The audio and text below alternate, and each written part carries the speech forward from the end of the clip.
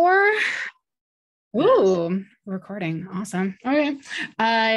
Before I jump into the meat of the talk itself, I do like to start with a content warning because this talk, we're going to talk about some heavy things: war, near-death experiences, medical crises, terrorism, natural disasters. These are topics that some people find difficult. Please know that every story that is going to be shared here today is shared with the intention to teach. It is my hope that by examining the crises of the past, that designers can better support people into the future. All right. So the first story I have for you today is about somebody you may have heard of, Neil Armstrong. Before Armstrong took the very first steps on the moon, he was a young hotshot fighter pilot for the US Navy. And he flew one of these, an F-9F Panther fighter jet. Now, this is the Korean War, so we're talking the 1950s. He's like early 20s.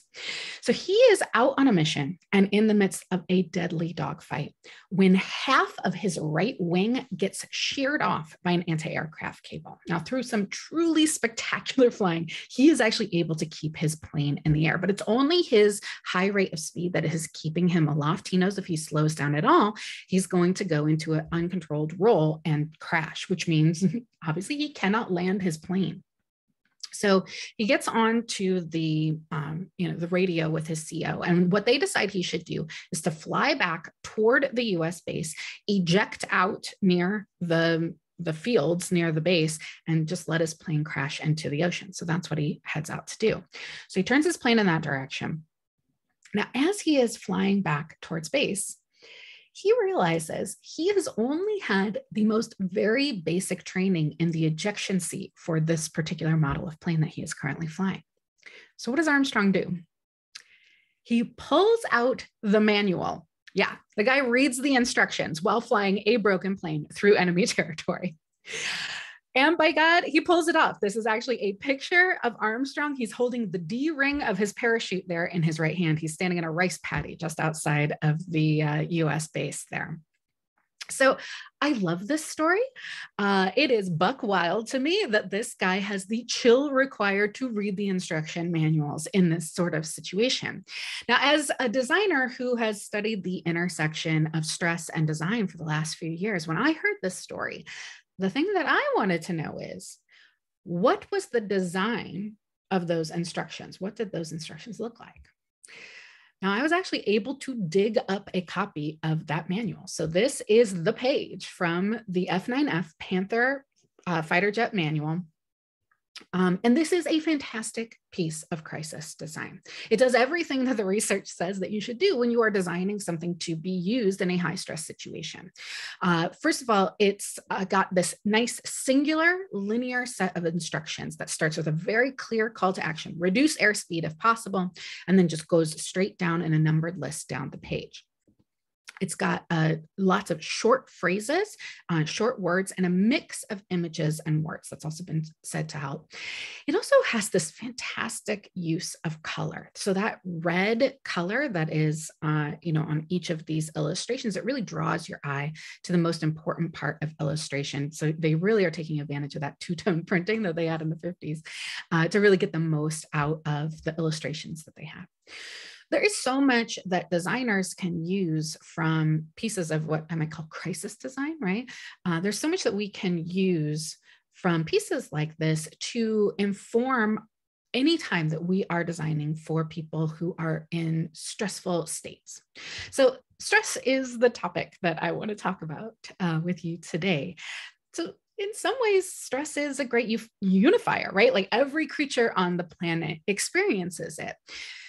And stress changes humans. It changes the way we move, it changes the way we behave, and it changes the choices that we make, especially in those critical moments. And so as designers, it's critical for us to understand, how does it change human behavior, especially if we are hoping to influence that human behavior in those moments of high stakes, high stress moments.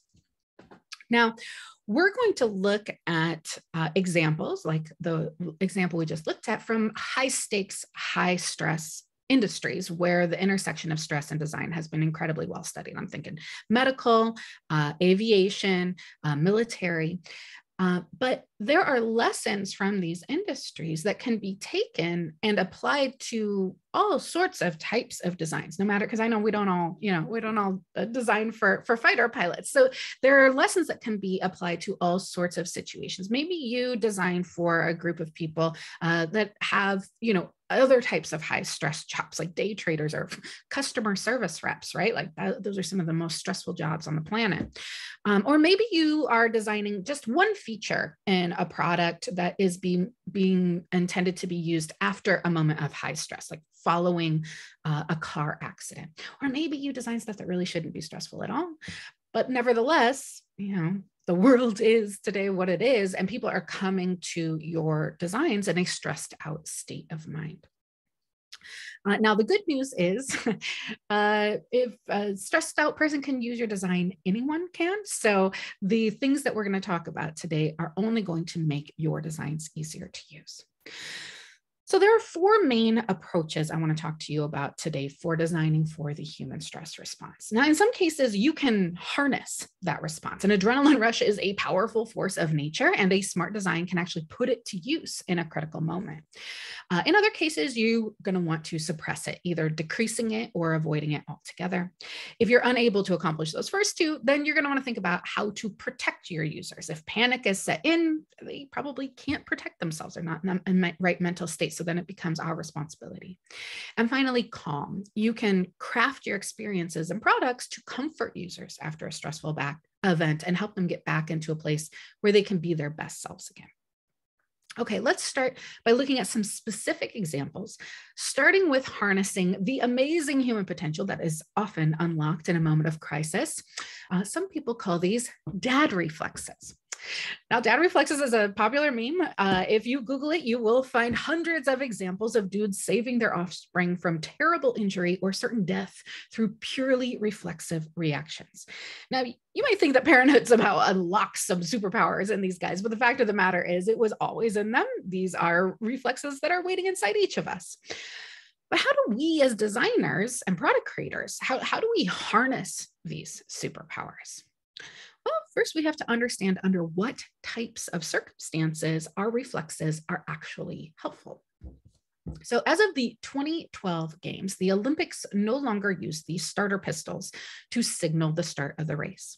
And this is in part because researchers at the University of Alberta proved that runners who were right next to the starter pistol got an unfair advantage. Their startle reflex, that bang of the opening starting gun, helped them get off the starting block an average of 18 milliseconds faster than runners who were further away. Now, that's not much. A millisecond is 1/1000th of a second, but in the world of high performance sports, that can be the difference between silver and gold. Now, it's important to note that not all types of movement is increased by a startle reflex, okay? So in a study comparing the speed movements for arms versus fingers, they showed that the speed boost shows up for the movement. You can see in the left that those times are getting lower and lower as the startle is introduced. But in the finger study, triggering the startle reflex has no benefit, but time flatlines. And in fact, the stiffness in the fingers actually decreases the accuracy of the movement. And that's because the startle reflex is great for helping us with gross motor movements, doing things like run and punch, fight or flight, right? But it actually makes it harder to do things like clicking tiny buttons because it is stealing resources from your fine motor skills to pump up your gross motor skills. So these sorts of distinctions is really critical information if you're creating something that may need to be used by someone who is under extreme stress. If you want to create an interface that harnesses the benefits of human stress response while acknowledging the realities of our human limitations in those moments. Now, there are some tried and true designs that we can borrow from. So the emergency stop button is a great example of an interface that harnesses that human stress response. First of all, it's big, right? It's got that unique mushroom-headed shape. It protrudes up over the panel, right? This is a button that is made to be slapped like you are in a game show. It's taking advantage of that gross motor improvement. It's also highly standardized. It's the standardization that makes interfaces intuitive. Now, this is so well standardized in factories all around the world that it has actually led to the color red being intuitively linked with the concept of stop in countries pretty much around the world. Even in countries like China, where red has other strong cultural implications, it is also strongly associated with the color stop. And it's actually because of this very button.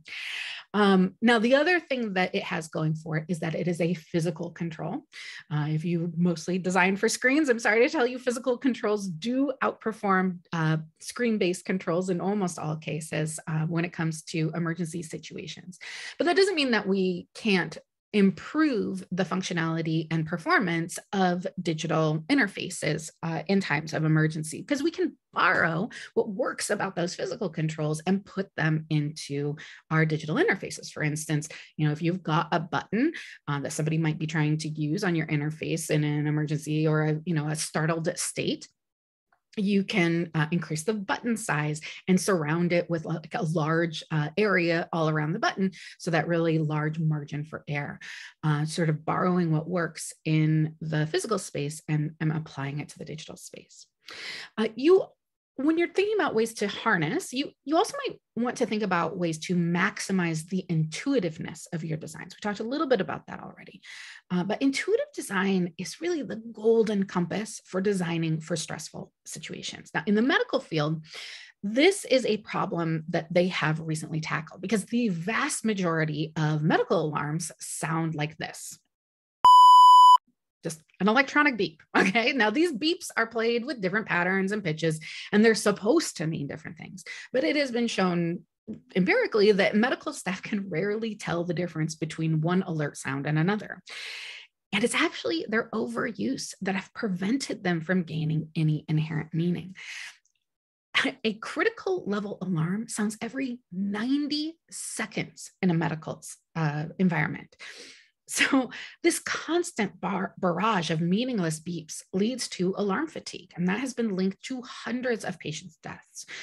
And finally, after a study in 2013 revealed the scope of the problem, the medical community put out a call to the design community asking for help. And designers and researchers around the world have teamed up to try to address this problem. Now, they're attacking it from all sorts of angles. Some are looking to reduce the number of alarms. Some are coordinating alarms across devices.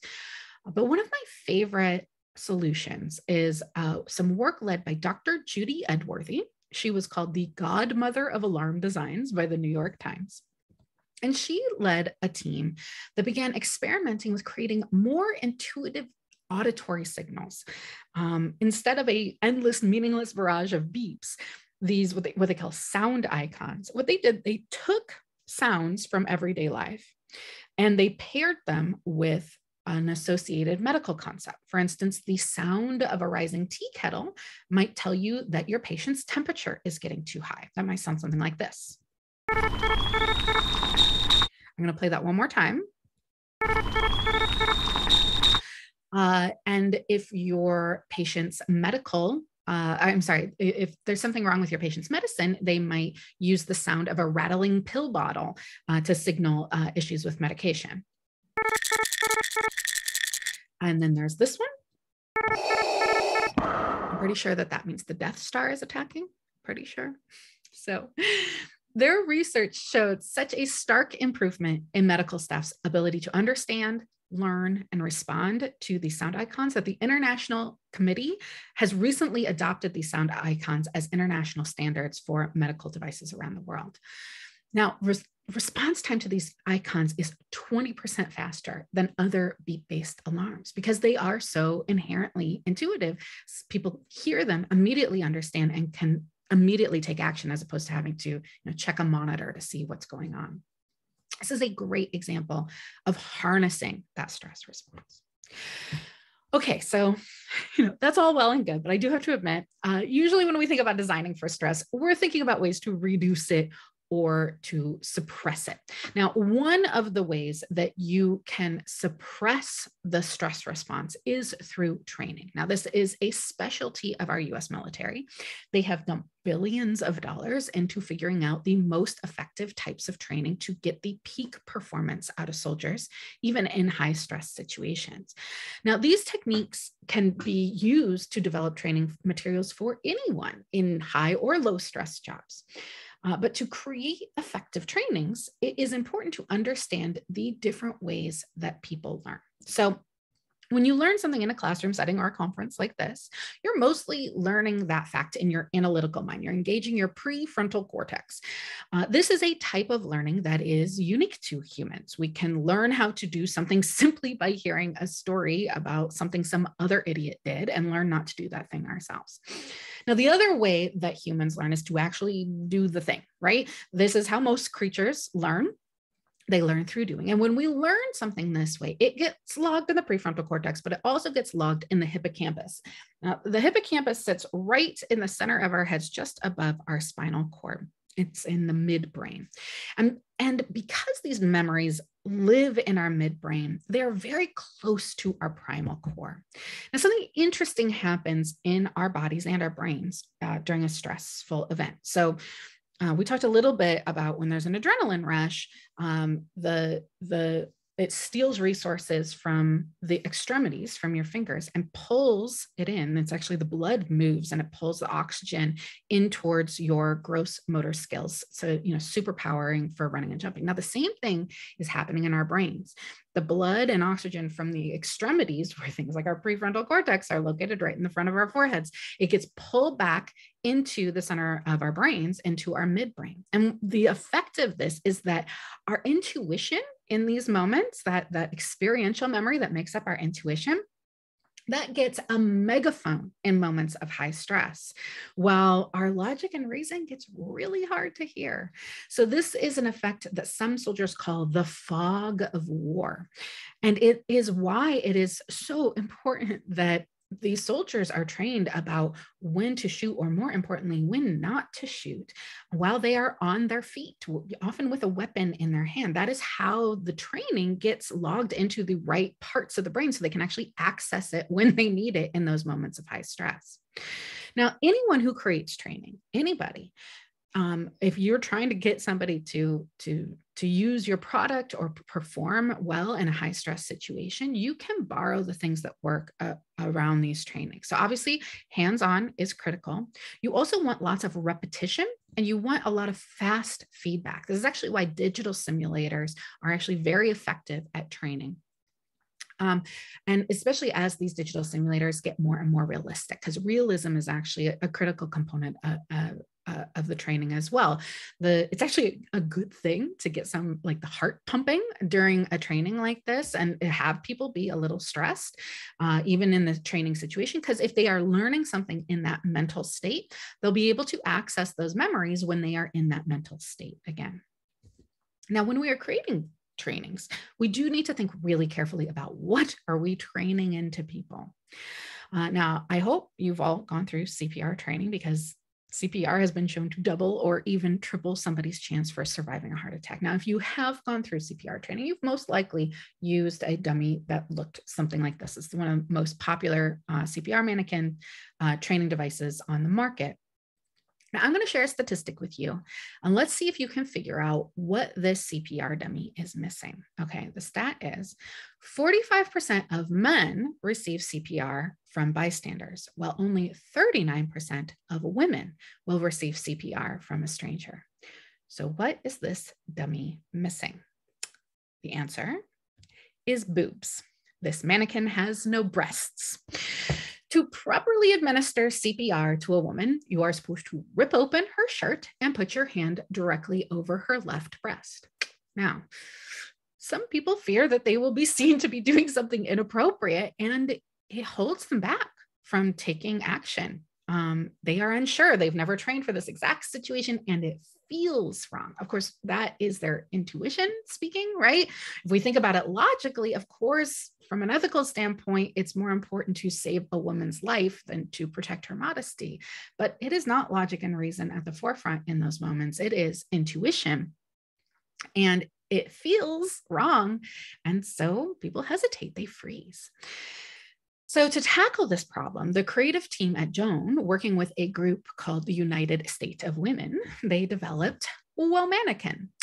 It is a low-cost wrap that can be easily added to a flat-chested CPR dummy. Now, this gives trainees a chance to learn proper technique, get over their discomfort, ask questions in the classroom. Is this really okay? Yes, they can be assured it really is okay. And ultimately, be empowered to save more people's lives.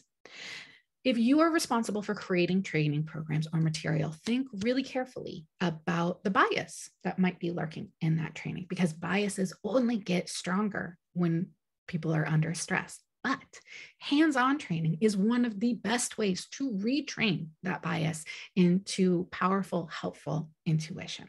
So you can use it. Okay. Now, sometimes there just aren't ways to harness the stress response or to suppress it. Sometimes things get really bad and people panic. And panic strips us of our cognitive abilities. It reduces our ability to think clearly. I had read lots of studies about this phenomenon, but honestly, it didn't hit home to me until I talked to a friend of mine who shared something that had happened to her. And this story really brought it home to me. So she was at home. She was cleaning her house.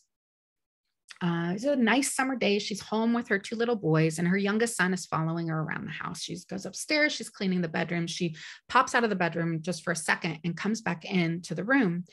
And the room is empty. And the screen is no longer on the window. She said, I knew exactly what had happened. She rushed over to the window. She looks down, and her son is lying still on the pavement 2 stories below. She starts screaming his name. She runs down the stairs. She grabs the cordless phone on her way through the kitchen. She goes to him. She kneels down. And he is breathing, but he is otherwise not responding to her. And she looks down at the phone in her hand, and her fingers are so stiff, she can barely hold it.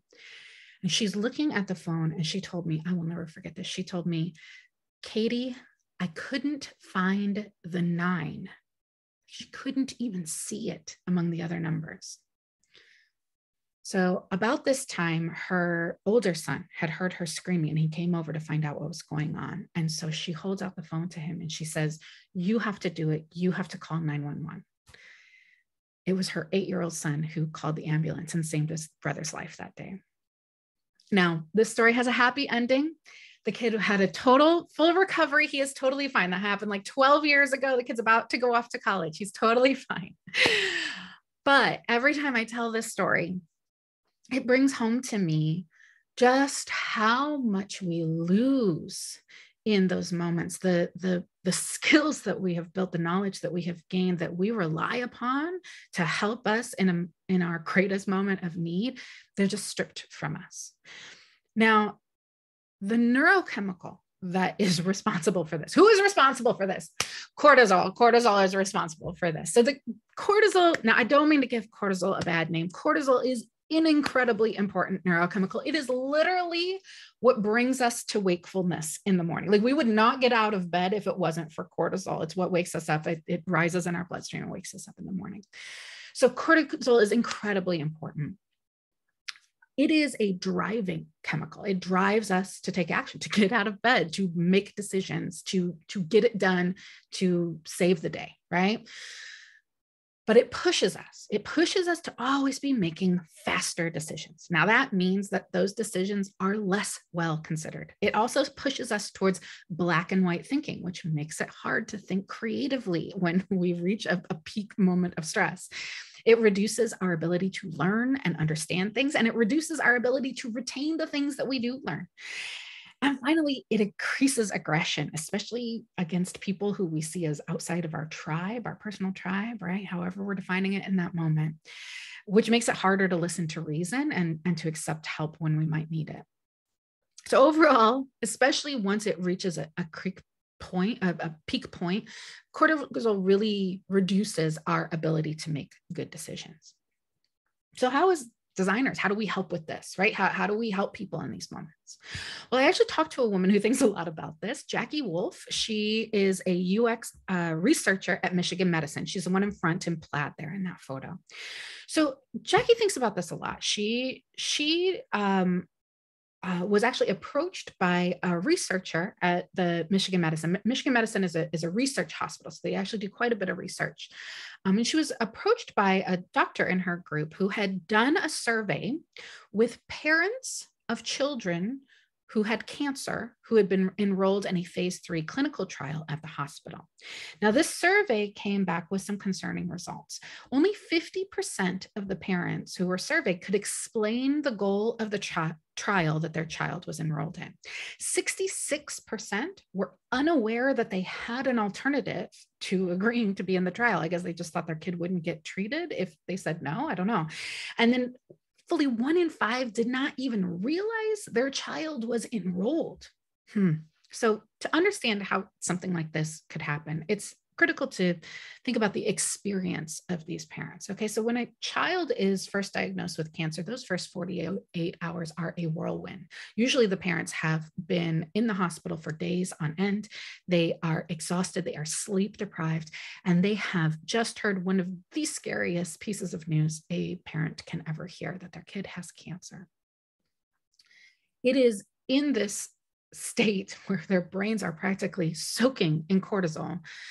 It's in the state that they are approached by clinicians and asked, would you consider enrolling your child in a phase 3 clinical trial? And that decision has to be made before treatment begins, right? So that's how trials work.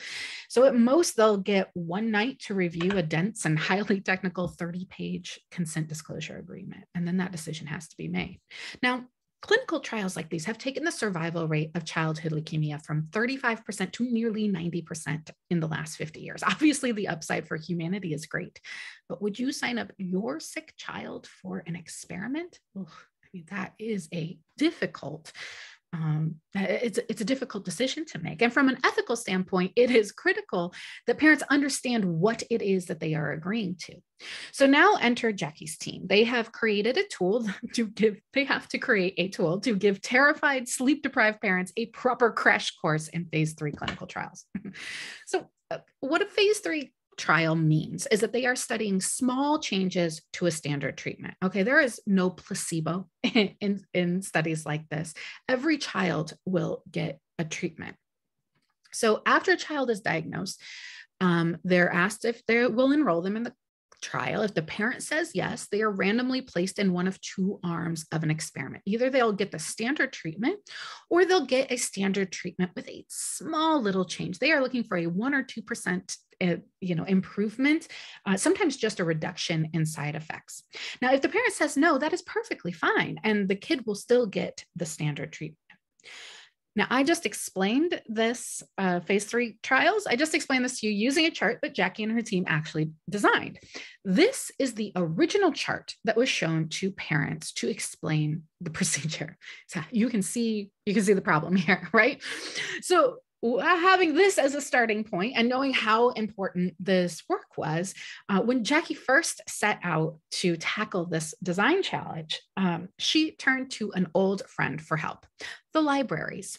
She hit the stacks and looked at all the available research to her. And when you work at a research hospital, that is a lot of available research. And she and her colleagues came up with several core principles that really guided the work. Well, one of the first things they found was that it really didn't matter the medium. So video, print, digital, they all actually performed equally well in learning and retention, at least when learning about clinical trials. Now, what did help was if something was interactive. So even turning pages or just clicking through items rather than passively watching helped increase retention levels.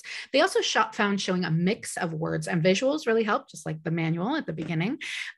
They found breaking up content into bite-sized chunks helped, and having a human lens, so a conversational tone and having characters as part of the teaching materials that the viewer could relate to. Those all helped with understanding and learning and retention. So Jackie and her team put all of these insights together, and they came up with what I think is a pretty clever solution.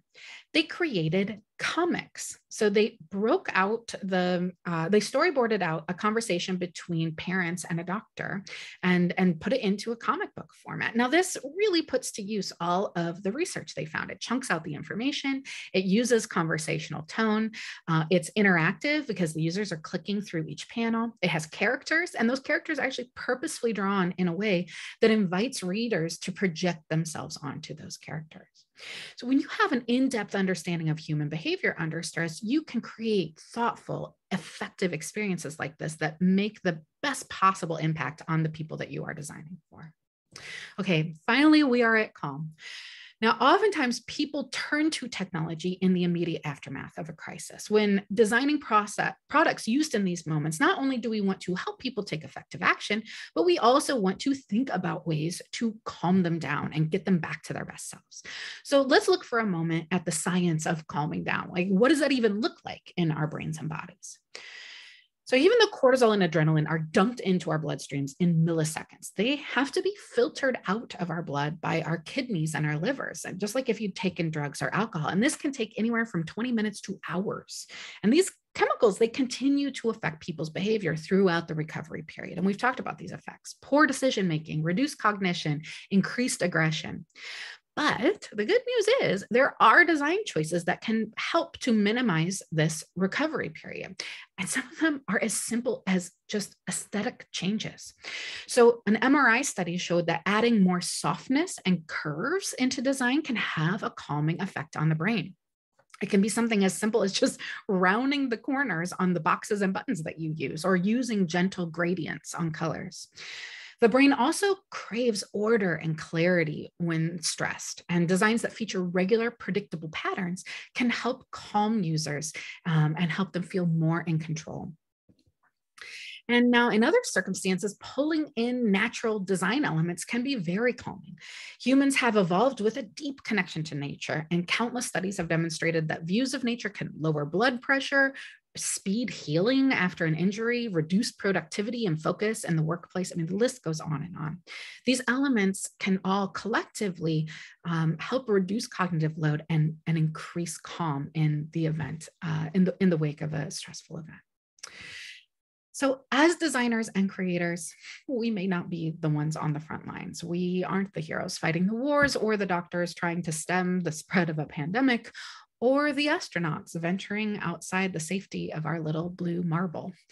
But if we craft our experiences carefully and mindfully, we can be there for people when they need us most. We can help calm them, we can protect them, and we can help them harness the full potential inside them, helping them to do truly amazing things. All right, that is what I've got for you guys today. Now, I know a lot of you out there are nerds like me, and you love homework. So feel free to take a screenshot of this slide. This can be your homework and additional readings coming out of here today. These are some of the sources that are some of my favorite sources that I use to create the talk today. Also used these sources and many, many others to write a book on this topic. As Carmelina mentioned at the beginning, I did write a book on this topic. There is a 15% discount code there, Katie15. You can use that at rosenfeldmedia.com. That's my publisher's website. That QR code will take you there. So if you want to learn more or read the full book, you can do so at the Rosenfeld's site. So I'll stop sharing my screen. I don't know. I know we're I don't know if we have any time left for questions, but I'd be happy to take them. Yeah, of course. And thank you so much. Oh my gosh, what an amazing, very, very different talk. So thank you. It was awesome. And Leslie, I think we have you on to ask a few questions from in the chat. If anyone has questions, please put them in the chat. We're going to have somebody kind of looking over the questions, and then we can field them over to Katie. Yes, yeah. Thanks, Katie, for that incredible talk. I have Yeah. family in healthcare, so I understand the type of stressors that they face, especially in new technology today. Yeah. So I think with a question that we have, so how would you test products with people under stress? Great question. It's actually one of the questions I get the most often after this talk, because people are like, okay, this is all great, but how do you test it? And thank you also for asking that question, because you do want to test this. So there's a couple of really interesting things I ran into in my research for the book. If you've got a big budget, if you work at a big corporation, you can do something like Ford did. They created this whole dome. So they created a dome with 360 screens on it that is big enough to put a car inside. And so they would run tests. So they do things like they would have a driver, like a test participant, come in as a driver for hours and hours, and they would just have them drive this car within this dome. It's up on hydraulics, so they've got all sorts of like multi-sensory feedback. And then they just have them drive for hours until they started to get sleepy.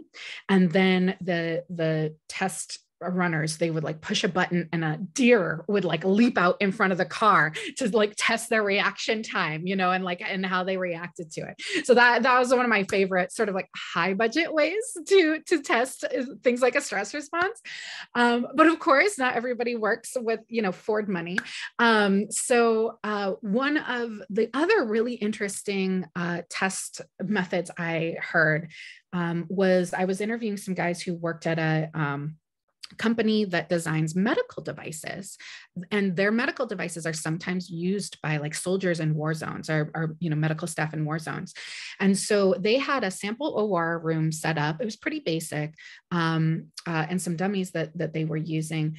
And they would have people test their devices while they were pumping sounds of war zones into their fake OR lab.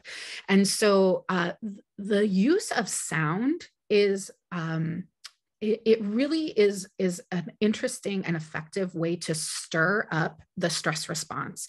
We use sound to warn us of danger. Unlike eyes, where it's very direction focused, sound is 360, right? You can hear sound coming at you from all over, and so we use it.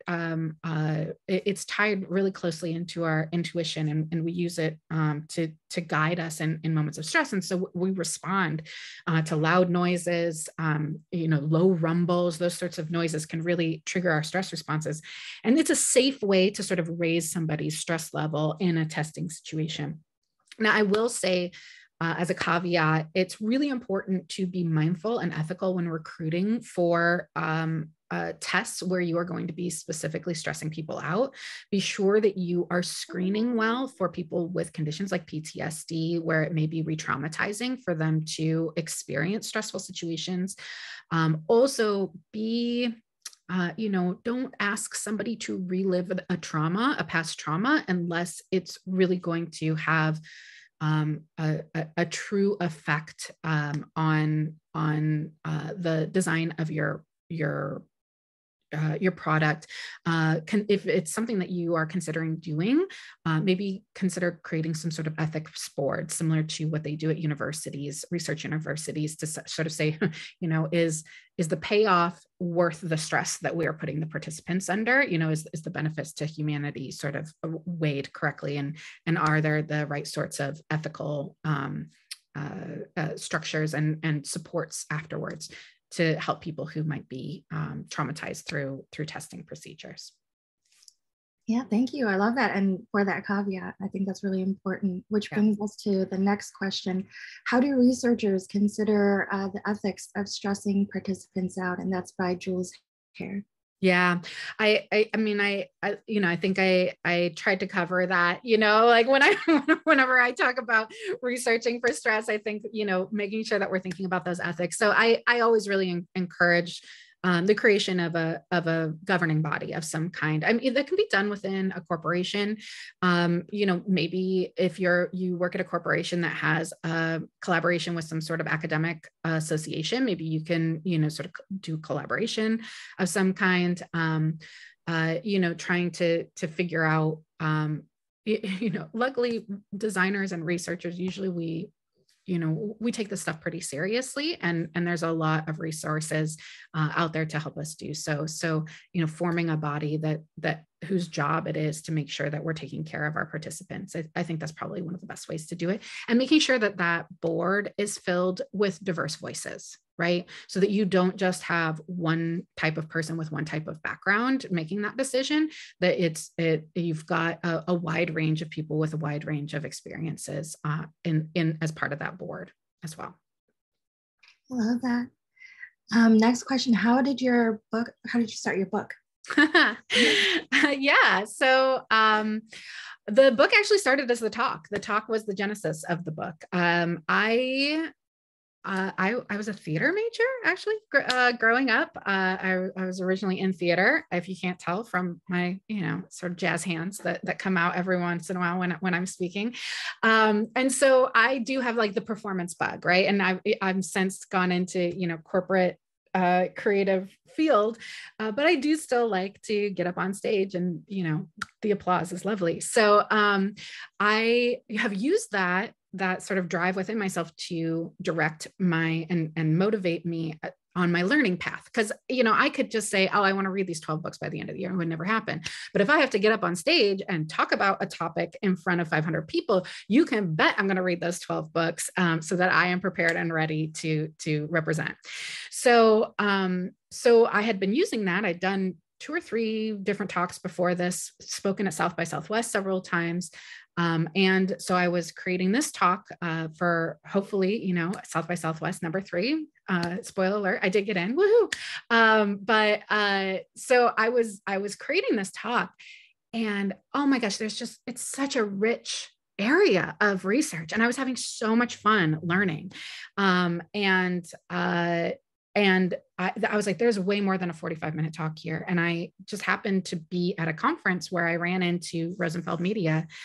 They had they call it the Bookmobile, and they go to a lot of UX conferences. And I had run into them, and just went up randomly to the woman who was running the booth and said, hey, I'm sure you get this all the time, but I have an idea for a book. And it just happened to be their managing editor, Marta Jenkins. So like I ended up talking to their managing editor, and she was like, have you ever written a book before? And I was like, no. And she's like, it's hard. like you might want to like write a sample chapter, write a sample, table of contents. So I did all that. I just went home and I just started writing. I wrote a sample chapter. It was 10,000 words. Like a chapter should be like 3,000 to 5,000 words. I didn't know. I just like went for it. But I sent them a writing sample, and they have just like a really simple 1-page form, and I filled it out, and it took about 6 months, but they finally got back to me and said, hey, we're interested in this. I had originally looked at writing it specifically for designers who design in high stress, high stakes fields. And they wanted me to broaden that. So the actual title of my book is Life and Death Design: What Life-Saving Technology Can Teach Everyday UX Designers. And so, it was really about taking these lessons from these high stakes, high stress fields and applying them to all sorts of designs. And they really helped me expand that. And I really think it was a strong positioning for the book. I'm really glad I got that direction from them. And they helped me through the process. It probably was about 3 years from sort of that first, from my first application, like when I sent in my application to it getting on to bookshelves and in Amazon, for sale on Amazon. And almost all of that happened during the pandemic. I signed the contract to start writing. I signed it in January of 2020. I was supposed to start writing March 15th, 2020. And we all know what happened in March of 2020. I was supposed to have two weeks, right? We were supposed to keep our kids home from school for 2 weeks. Yeah. like that. 2 weeks or 2 years. Yeah, exactly. So yeah, almost the whole thing was written during the pandemic, which gave a really interesting, point of view on it. But it was an amazing experience, and I'm really glad I did it. Awesome. Thank you so much, Katie. And a round of applause for Katie. Thank you. Awesome. Thank you so much for joining us. Yeah, absolutely. All right. And this will be recorded. So for those of you that want to come back and listen again, they can. And please get Katie's book. We're so excited to have you, Katie. Thank you. All right, so I'm going to go ahead and share the agenda really quickly and just get everyone kind of back into speed here with what we have for the rest of the day. So we just had Katie. Thank you so much. We're going to have Cecilia Ambrose after a little bit of a break here. Jessica Bantam will be joining us at 10. It's a specific time. We are going to take a lunch break. I do believe in burnout as a real thing. So we are going to take breaks throughout the day. So we're going to be taking a break here between 11 and 11:45 Pacific time. Then we'll come back and we'll have Elizabeth Banker at 12. And then we'll have a panel discussion with Marie, Eric, Ankit, Laboria, and Nick. We're so excited to have them as well. And then our last keynote speaker, Marty Kagan and Olivia Keys, will be joining us at 2. And then at 3 o'clock, we're going to have our networking mixer. Throughout the morning, we'll also have a raffle. We're going to be giving away Katie's book and some other fun promotional materials and prizes. And then we'll have a giveaway in the afternoon. And then we'll also have a giveaway or raffle at the end during the mixer. So please come back and join us. And we'll see you back in about, let's see, 11 minutes. Thanks, everyone.